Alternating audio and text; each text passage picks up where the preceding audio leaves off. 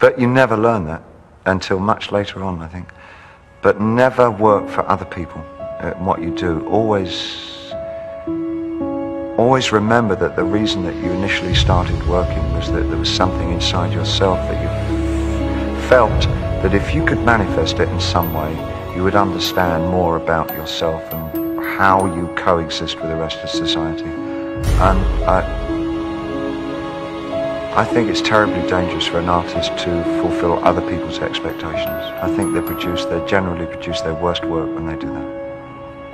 And the other thing I would say is that if you feel safe in the area that you're working in, you're not working in the right area. Always go a little further into the water than you feel you're capable of being. Go a little bit out of your depth. And when you don't feel that your feet are quite touching the bottom, you're just about in the right place to do something exciting.